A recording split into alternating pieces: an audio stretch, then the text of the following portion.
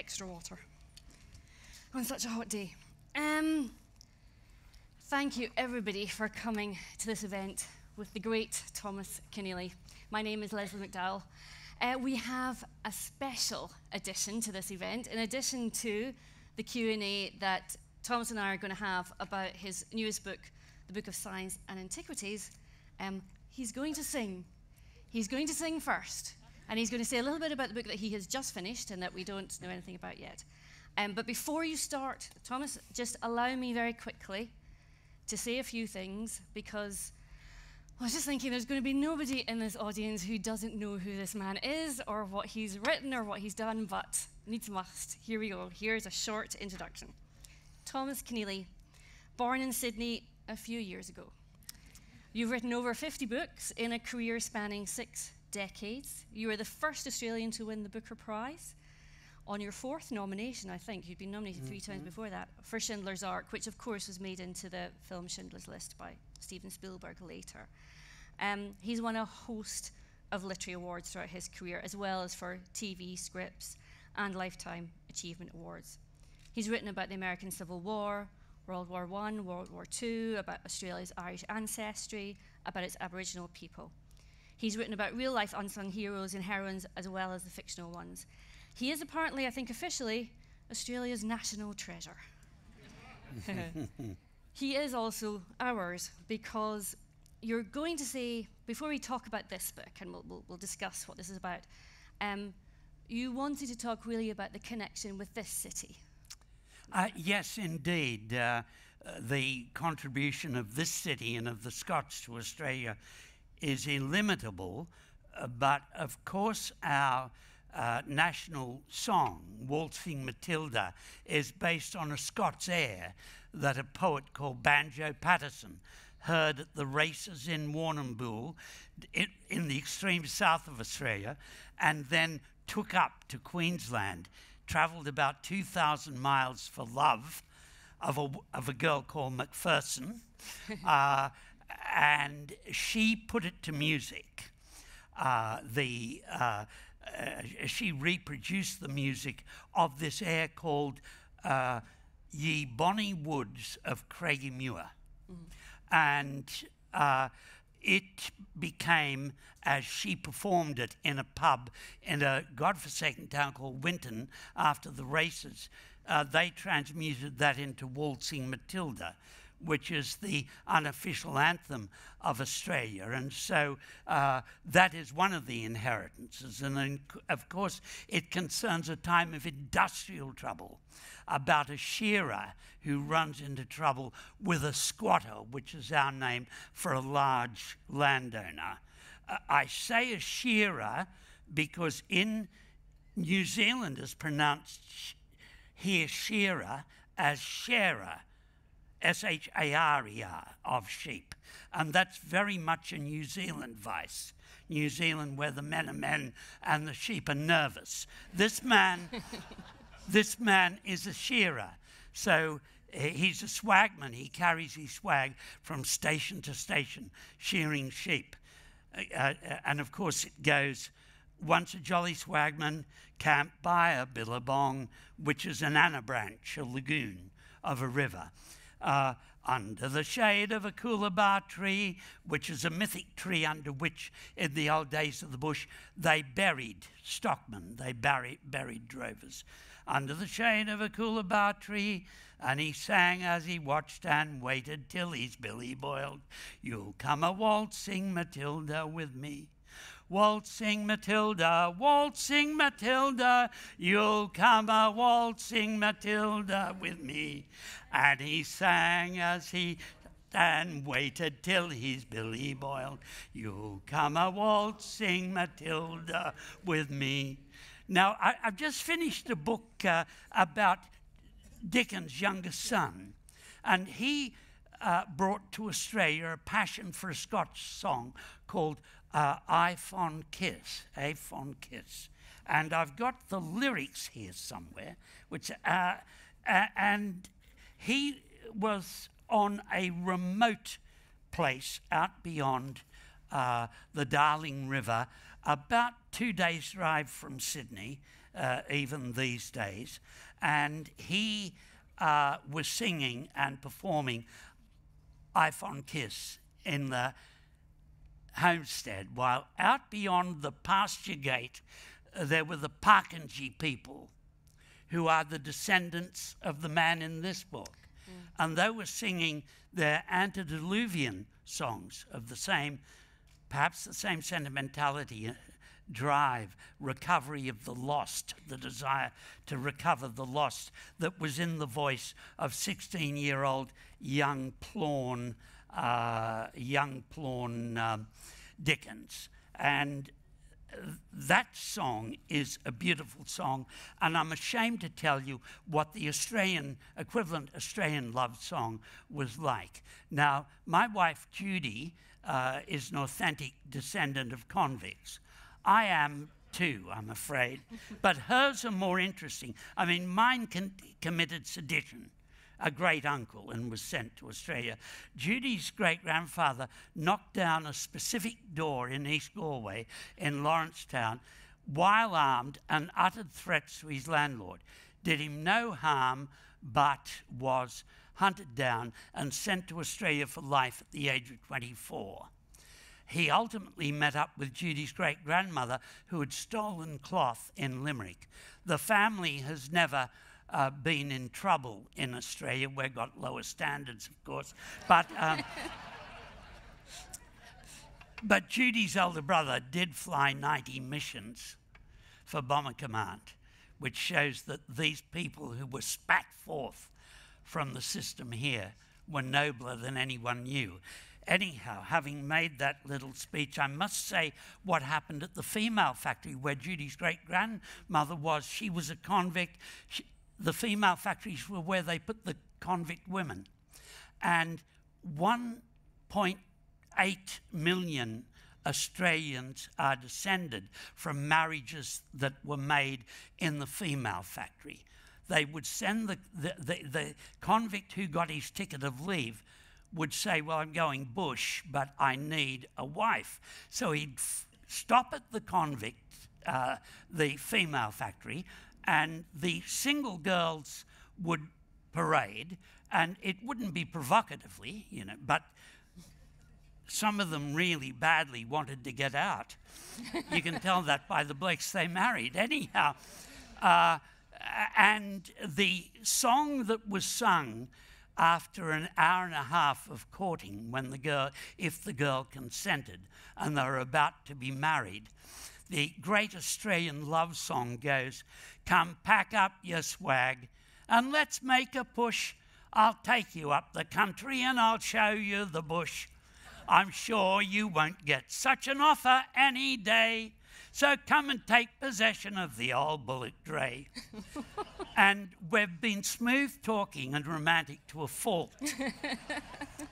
Whereas, of course, I Fond Kiss and then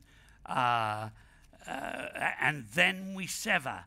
That, if you've ever wanted to hear it sung in a bad Australian accent, then this is your day. And as a tribute to Edinburgh and to the Scots in general, would you tolerate a few verses? Yeah. I fond kiss, and then we sever. I farewell, alas forever. Deep in heart-wrung tears I'll pledge thee. Warring sighs and groans I'll wage thee. Who shall say that fortune grieves him, while the star of hope he leaves him? Mean a cheerful twinkle lights me, deep despair around benights me. I'll ne'er blame my partial fancy, nothing could resist my Nancy. You notice I couldn't do a Scots nothing there. Nothing. But to see her was to love her, love but her, and love forever. Had we never loved, say kindly, Had we never loved, say blindly, had we never loved, say blindly, yeah, never met nor never parted, we'd nae be, say broken hearted. And it continues in elegant Burnsian strains. Thank you. But I hope you get a buzz out of hearing those Scots lyrics were part of the tongue of the Australian bush, and young Dickens tried to seduce a girl with them. Tried to do a Robbie Burns on his Nancy. Didn't quite work. I'm not quite sure how we're going to follow that, but anyway, right, here we go. We're going to talk today about this book, the Book of Signs and Antiquities, also known in Australia. I think the Australian title is Two Old Men Dying. Yes, it's about two old men dying, yes. But it is also about beginnings in as much as it's about endings as well. It's the parallel stories of Shelby. There's a contemporary story, Shelby, who is a documentary filmmaker. He's dying of cancer. He wants to see the return of this skeleton of what's known as the Learned Man. It's a 42,000-year-old skeleton of a tribal elder found in a learned lake in Aboriginal land. He predates what historians thought when Indigenous people were alive at that time on that land. And you give him his voice, Shade, so there's a 42,000-year-old man, and there's Shelby.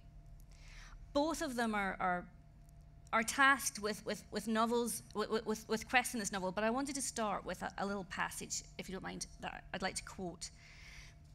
Shelby's talking about his friend Peter, who is the one who discovered the Learned Man.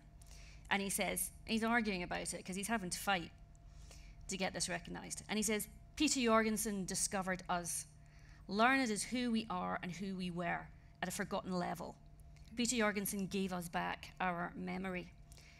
And I wanted to ask initially, to start off with, is that what historical fiction is for you? Is it about what is forgotten? Is it about that forgotten level, a giving back of memory? And what resonates in our era too, yes, forgotten memory, because when I was a kid in school, the Aboriginals, pre-European, were depicted as living in miserable gunyahs, a sort of flaccid dead kangaroo by their fire, naked mother, father, a couple of little native kids who in those days we called pickaninnies we read the Boris Johnson history of the world. But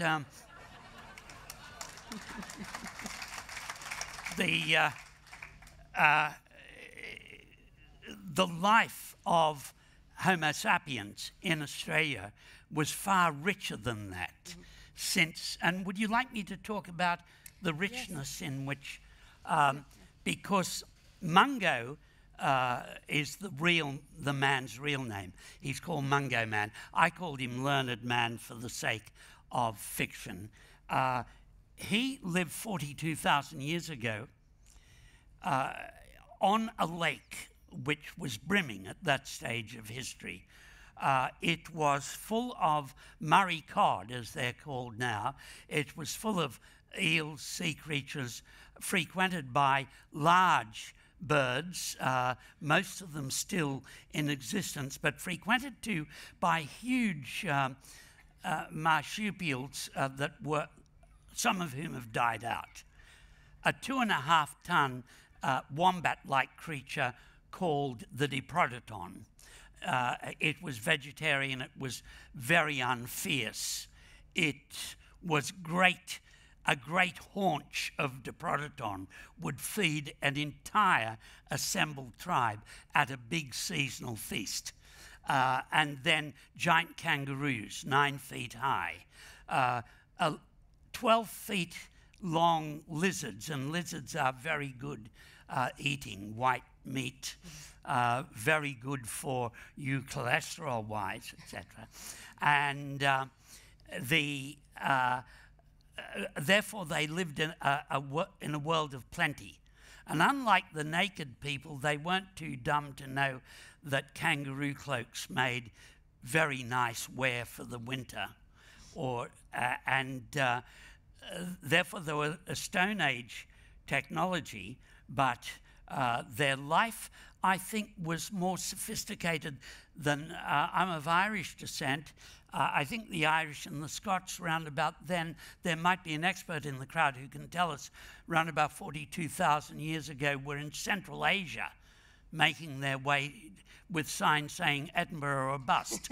And I don't think our life was quite as benign and convenient as the lives of these people. And so I wanted to try to correct our view of the Aboriginals as hapless fringe dwellers, which I wanted to show a society that was ahead of our society at that time, and also say Mungo Man, if we see what he tells us, the antiquity of European occupation, Homo sapiens occupation of Australia, we can no longer despise the people who were there. So I see Mungo Man. There was even a bit of an apostolic impulse behind this. I think Mungo Man is the answer to racial tension in Australia, to racial mutual ignorance, that he's a reconciling figure, and that he is, in a sense, a prophet. He was found, the Aboriginals, particularly an old mutti woman in Western New South Wales, said to my friend Jim Bowler, who found him in the sediments of the shore of the lake, she said, "You didn't find Mungo Man. Mungo Man found you. He had something to tell people." Our conservative politicians have no interest at all in someone who's 20 times 20 times older than Ramses. And I was trying to get them to collaborate with, and so is Jim Bowler, collaborate with the elders of the 3 tribes who have traditional ownership of that lake, and decide to make Mungo's bones a scene of world pilgrimage. A small thing, but the other thing about him was that he's the first ritual burial that we have. He was covered with ochre, which came from 200 miles away, and thus, in the country in which young Dickens was a jackaroo or a drover, a cowboy, or a sheep boy. And I still think one day Mungo will be a site to which he's now buried in a depository under a underfunded interpretation centre. But one day he'll be a place of pilgrimage because he's too important to all of us. So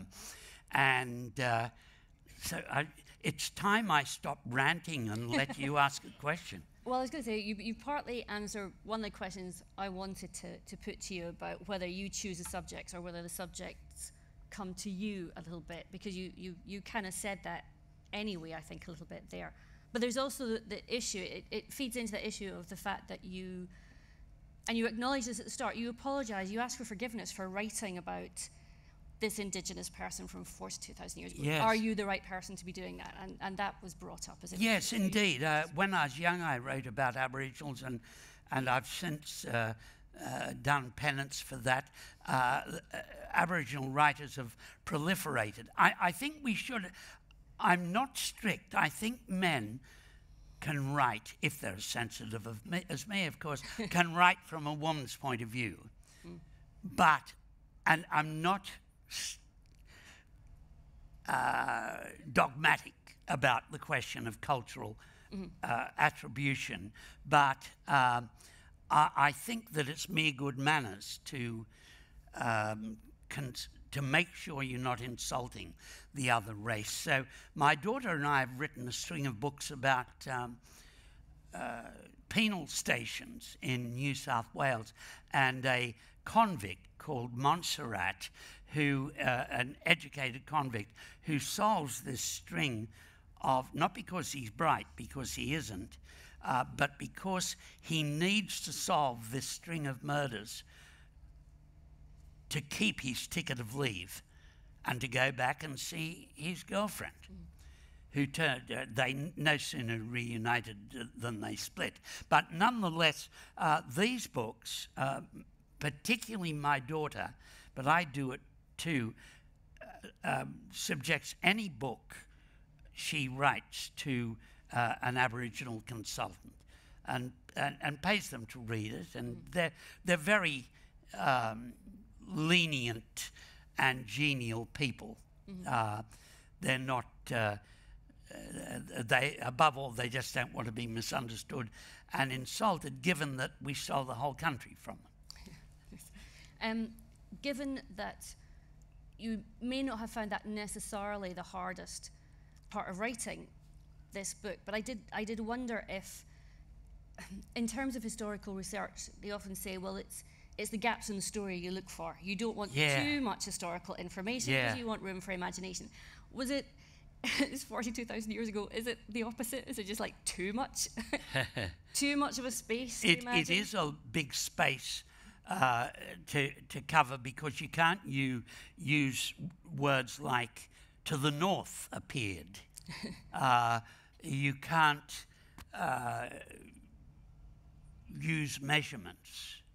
Even one's not sure what the time measurements were. I'm sure there was a measurement for day. And then the names of these animals, that some of whom are still around, like the normal kangaroos and emus and so on, they were still, and goannas, they were around then also. But the megafauna, that is a test to decide what you're going to call what scientists now call the diprotodon, 2.5-ton wombat, easy to hunt. The only problem is you shouldn't be there when it falls over. And there was a wonderful line then related to the giant koalas called the marsupial line, and it had a thumb like a koala. So it killed by jumping up to a person or an animal, slitting its throat, and then severing its cord at the back. And it could kill, according to computer modeling, in less than a minute, which is 15 times faster than many of the kills of modern lions. And I don't know if you've ever been on safari, you've seen a cheetah with a little antelope in its mouth, and the cheetah drops the antelope dead at last, or moribund, and he's panting like crazy because he's been holding it in his mouth. He hasn't been, or she. It's very like the male world in which the men do the human world, in which men do the preening and women do the work, and the hunting, and it's the women who are the hunters in the big cat families. But that exhaustion, the marsupial line didn't have that. Mm-hmm. And the slicer, as it's called in the book, would have been a big fact in the life of those people who lived on the shores of Lake Mungo. They would have been told, children would have been told, beware of the slicer, or they would have been told, if you see one called Mummy, or they would have been told, we'll feed you to the slicer if you're not a good boy. In spite of that, it's what I think this book has, which I think a lot of your historical fiction has, is there's an element of hope. It's interesting, I think, that you often pick sort of individuals who are faced with something overwhelming, whether it's the Holocaust, as in Schindler, mm-hmm. you've got World War II and Daughters of Mars, so on. And you have it here as well. You've got that basically life and death struggle every single day. I wondered if that was your kind of view of things generally, that you don't subscribe to a fatalistic view. You do subscribe to hope. You put an individual at the centre of something, and there's always a chance that they can just come from it. Yes. I think I'm a bit of an optimist, or as Mary Robinson said this morning, Bishop Tutu said, "I'm not optimistic to a journalist, I'm just a prisoner of hope." And when you recreate how Mungo lived 42,000 years ago, how humble it was, how human it was, and how brave, it reverberates. It's something to sing about. It's something to celebrate, even though those humans passed down to our... I mean, we're the best poets and the best killers in the world. And that tension between being poets, the great singers of the animal world we are, and also we managed to make those megafauna extinct. And therefore we're tougher than the slicer. We're tougher than the marsupial lion. Yeah, you always give your characters, I think, room to act. It's never that sort of Hardy-esque view of fate crushing them down. They always manage to. Even Shelby in here, he's dying, but even here, you give him a chance. You give both men actually a chance to kind of act. They're not completely. Shelby is it's interesting. Shelby, Shade, the old man, the 42,000-year-old man, has the law between him and his community. He carries around the lens through which he looks at everything, and it's the law, and it's what his hero ancestors tell him, because in Aboriginal sleep it is common to go to heaven and be given messages by your hero ancestor who made the earth you live on, and he is often a sleep traveller, Mungo man, or learned man as he is in this. And he's got the law between him, and even between him and his relationship with the hero ancestor. And then he, the other man, Shelby, the modern man, he has the lens between himself and the world. And in his life, he's always trying to figure out things like why the people of the Bering Strait, the Inuit and Yupik, have the same rights as Australian Aboriginals. When is there going to be another random burst of development in our brain which is going to go towards reconciling those two realities, the great singers of the earth and the great killers of the earth? Make the polarity not quite as extreme as it is. And so Shelby is, with his camera, he's not prepared to make the journey without a lens.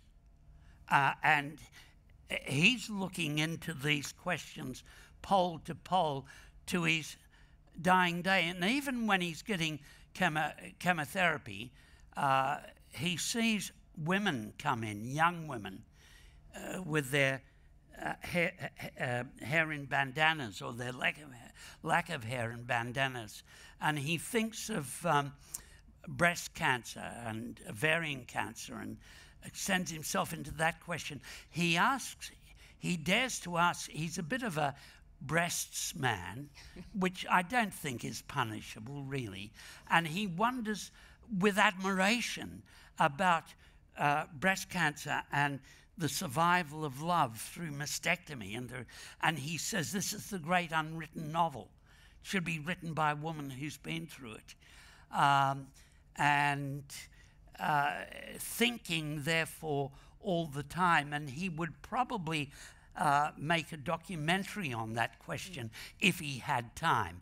But he's dying of esophageal cancer. I wrote the book. I had a few esophageal tumours and they were fixed. And then I wrote the book and killed him with the operation for esophageal cancer. And no spoilers, no spoilers. And 3 months later, I found I had to have the same operation. And so thanks to Judy, who had every opportunity to knock me off and be a fancy-free woman, she nursed me so well that I was okay with that operation. But it is you could imagine it killing someone who was weak because there's so much anaesthetic and so many. It's weird. You're as mad as a meat axe for about a month. But there's another correlation, I think, between you and the character Shelby in the novel, which is that he is this documentary filmmaker. He is a kind of seeker after the truth, if you like. Yes. He knows it's more complicated than that. He knows his Oscars for when he's in Vietnam.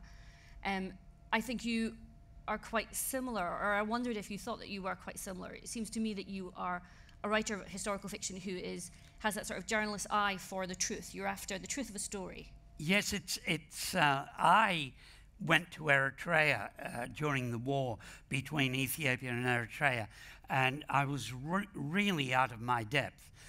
So then, for the experience of being out of my depth, I went back a number of times. But no, I don't know why I went back. But in any case, I was preceded there by a doctor who was actually born in New Zealand, and he was a great character. His name was Fred Hollows. He dressed like a plumber. He used to go out in the bush. He started a crusade for Aboriginal eye health. He thought it was disgraceful that the original Australians were subject to epidemic levels of cataract blindness. And then he applied his philosophy to the rest of the world, and he went to Eritrea and started there groups of health workers who went around performing the cataract operation.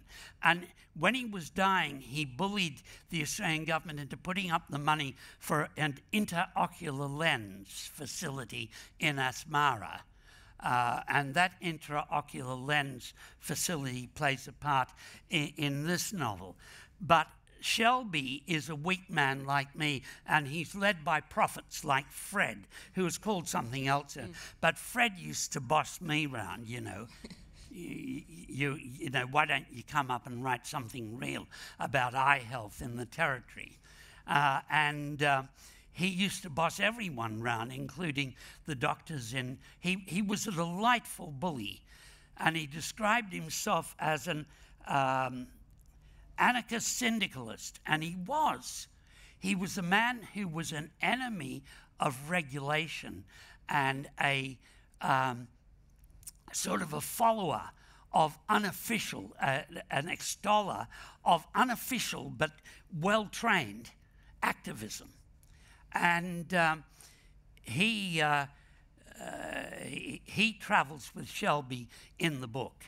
He used to talk like a plumber too. He used to go out in the bush. He'd say, "G'day, love," to an Aboriginal. Give us a look at your eyes. Oh, Jesus, that's not too bloody good, is it?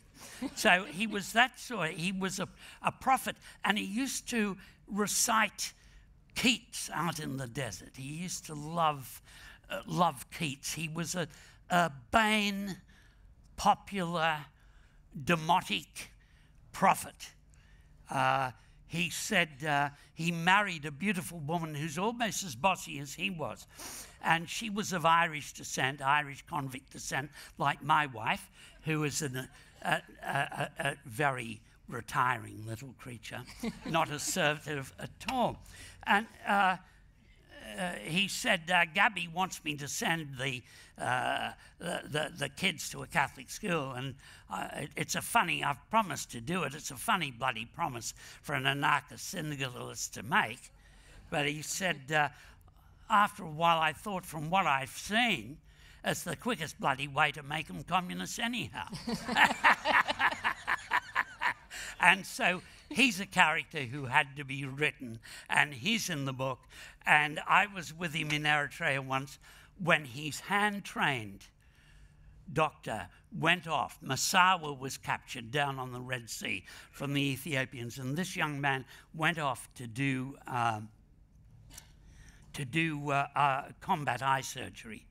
And when he got back to Arota, this hospital dug into the side of mountains in the Ethiopian highlands, when he got back, Fred ripped into him and uttered names, words that should perhaps go over university entrances.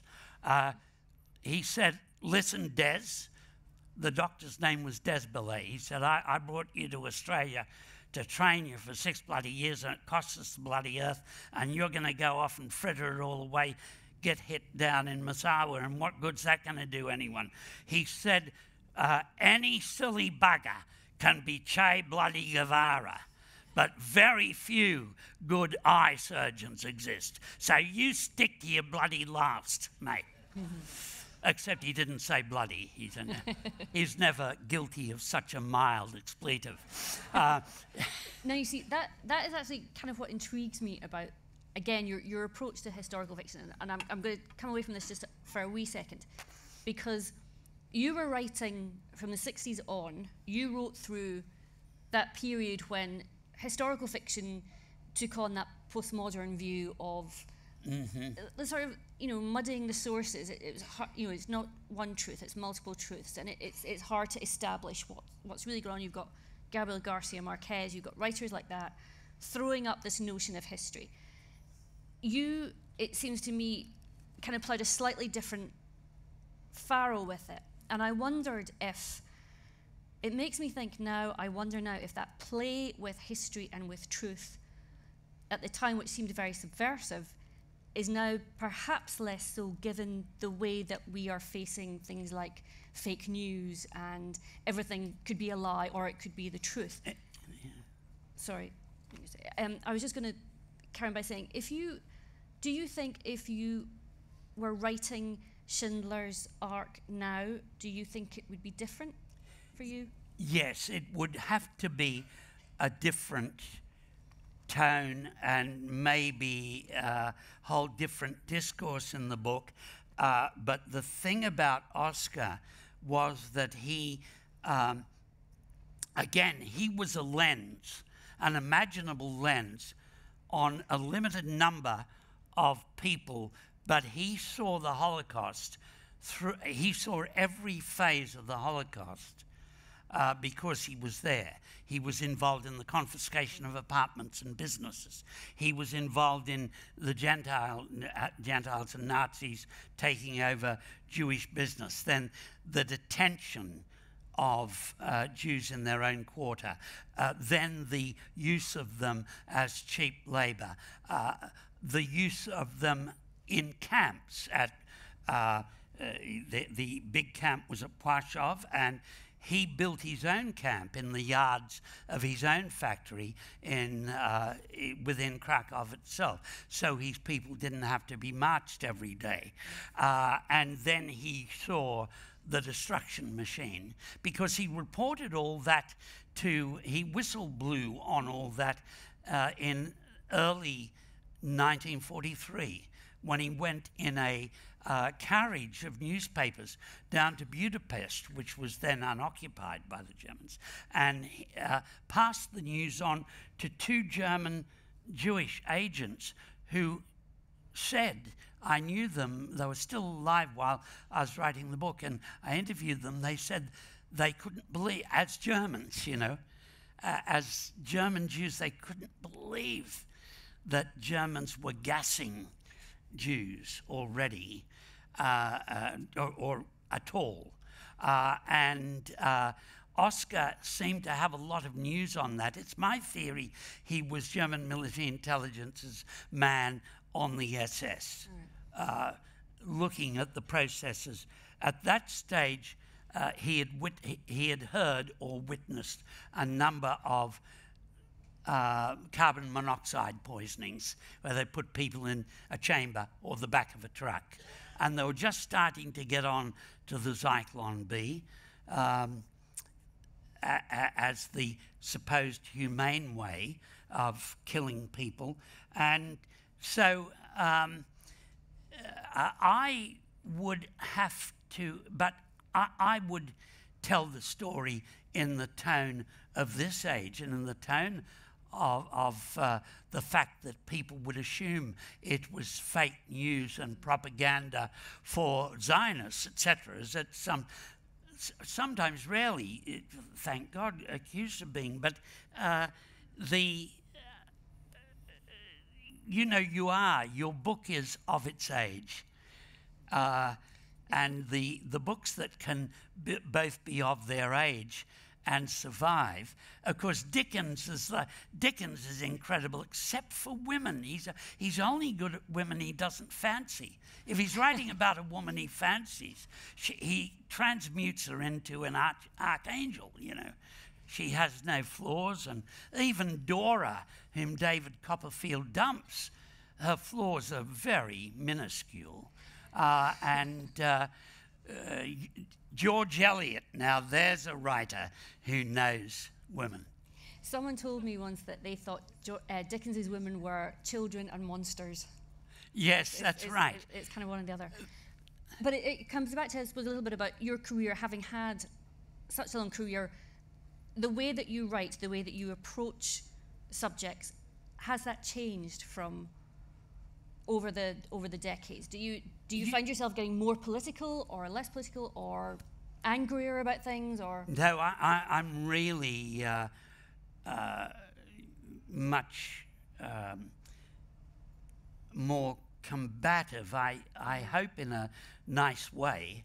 I've really behaved myself for these Scots because I'm an Irish Australian hillbilly, and they're respectable Presbyterians, so I'm doing my best. But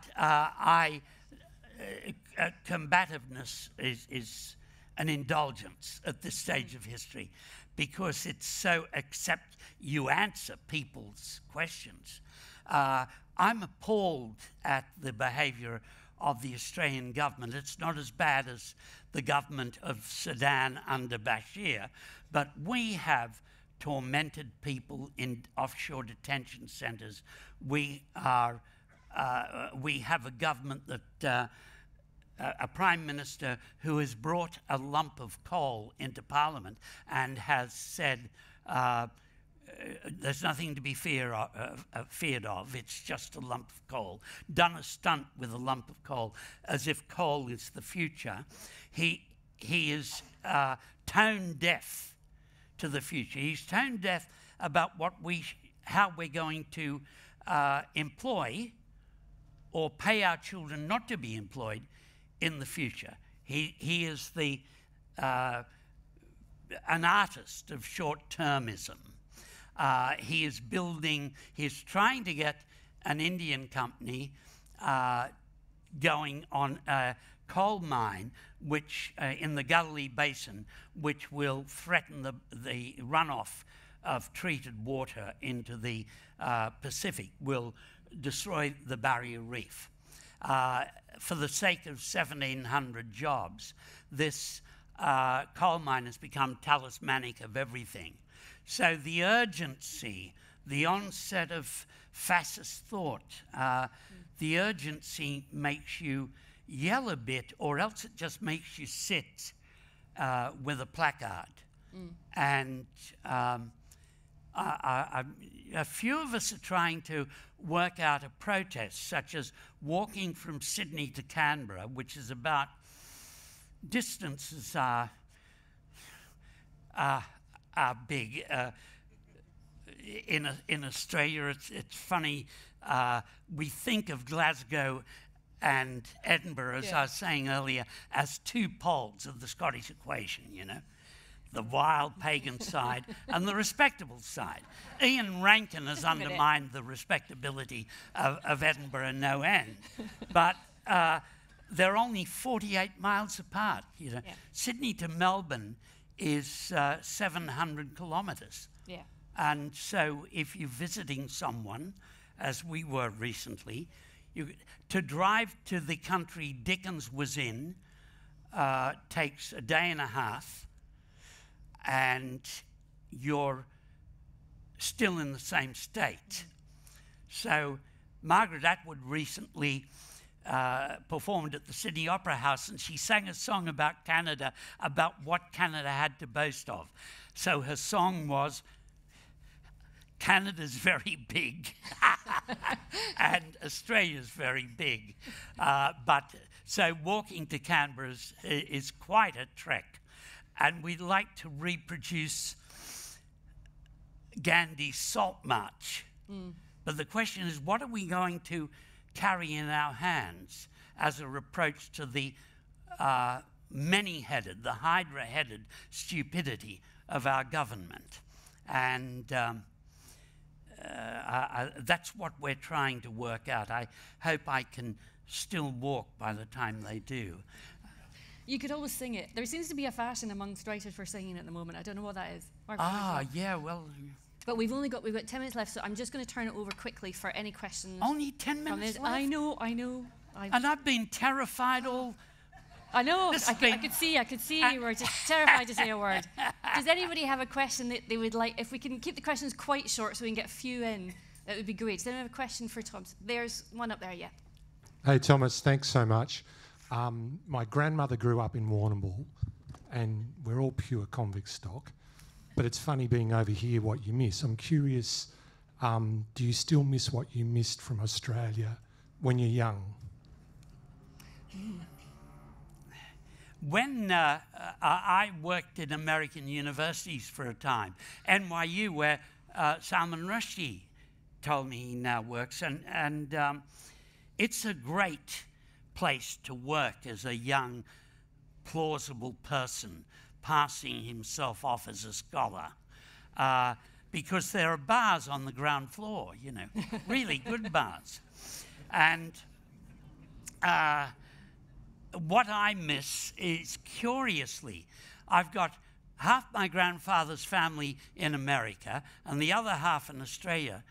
The half that are in America don't get sudden yearnings to see Australian landscape and to be amongst the gods that live in the European landscape are not the same gods that live, the antediluvian gods, like the antediluvian Gondwanan animals and trees and shrubs that populate our bush, a different set of spirits in the landscape. And I miss those spirits. I also, in America, missed the peculiar self-deprecatory humour of Australians. Australians are self-deprecatory all the time. They don't. If anyone else is abusive of them or takes them down, they hate it. But they are dismissive of themselves, and that is kind of charming after some years of American earnestness. And you begin to, of course, the Scots have that too, that self-deprecatory. I think we got it from the Scots and the Irish and the people of Northern England. It's typical of them. Yeah. And so the ghosts and the perverted denial of narcissism of the Australians, while actually being as narcissistic as everyone else, is something I miss greatly after a time. Brilliant. Another question, please. Wave about if I can, so I can see your hand. Has anyone got another question? Yes, there's a gentleman there.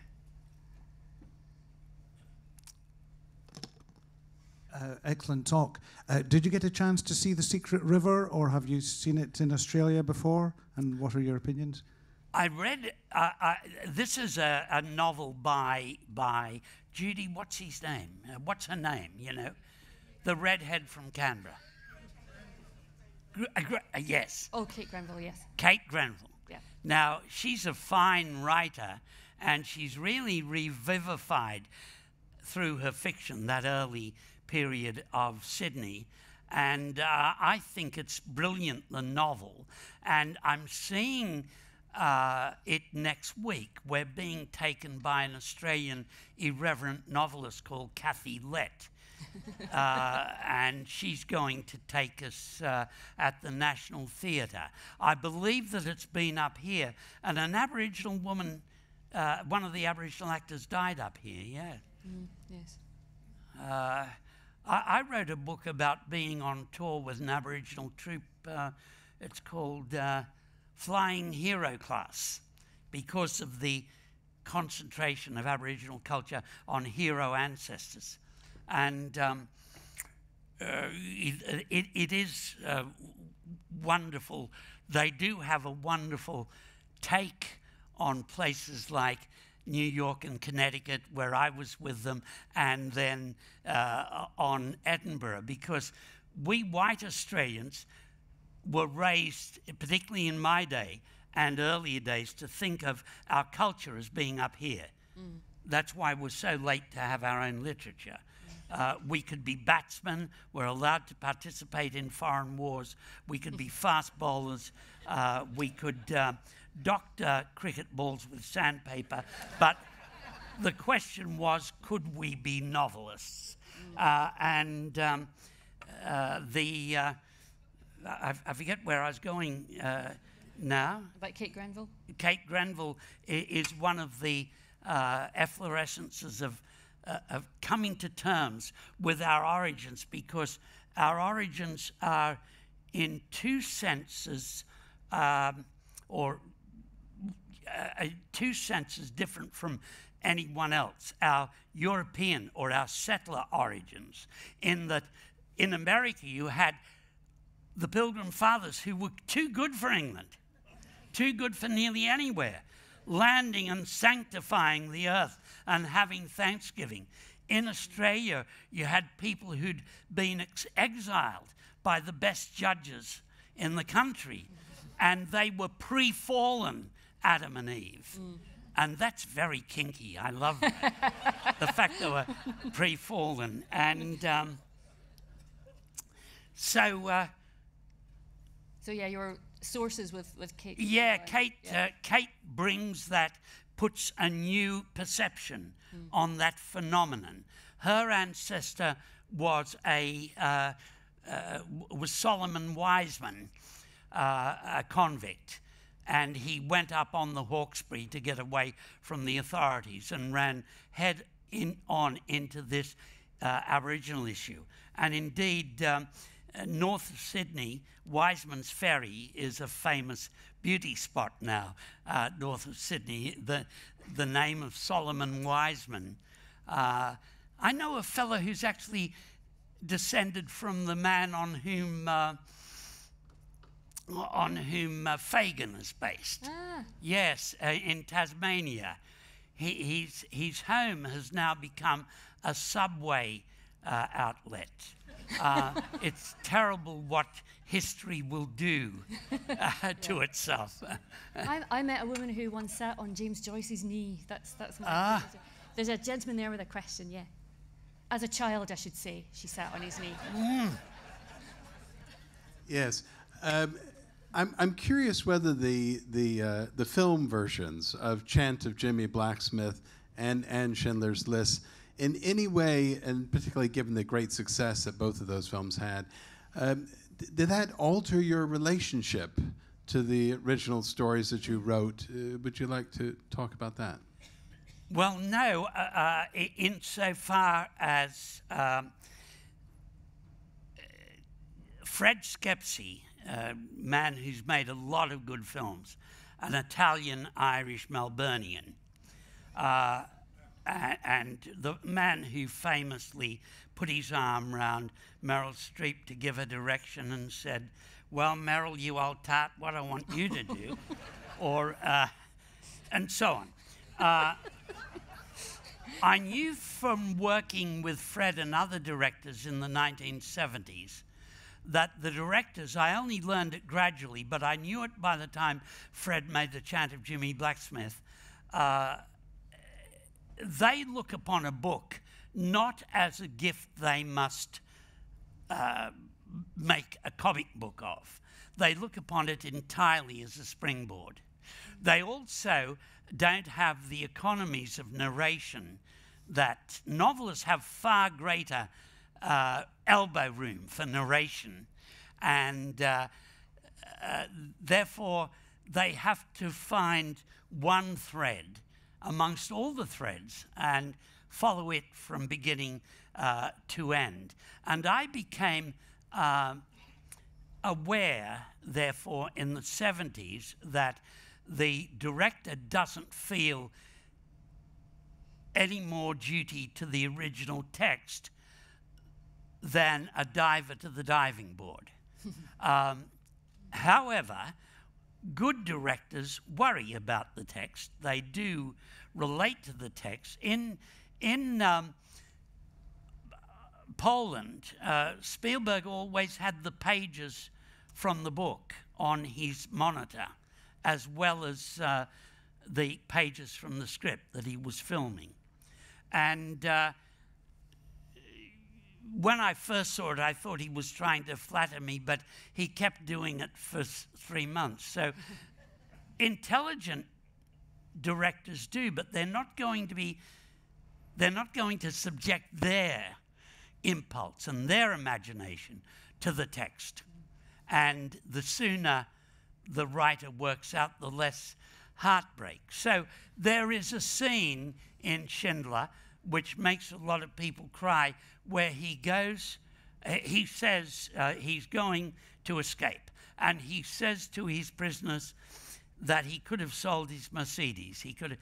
The truth is, he couldn't have done that. That is utter fiction, because he already had, as you'll find from the book, his factory to the limits of occupation. He had to reassure some visiting SS engineers that people in beds in his boiler room were about to die. One of them was a woman who ultimately immigrated to Sydney, and she lived into her late 80s. My friend Poldek, his wife, Mila, is there in the film. She's living, going to be 97 this year. And she survived a bout of sickness that began in Auschwitz and ended in Schindler's factory.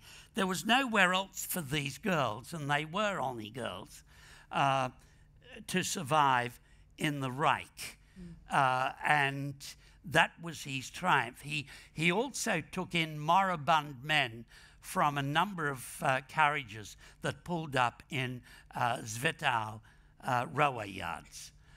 He found piles of moribund people, frostbitten,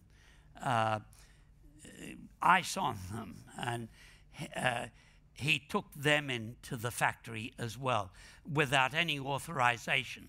So that scene is as false as a £3 euro. But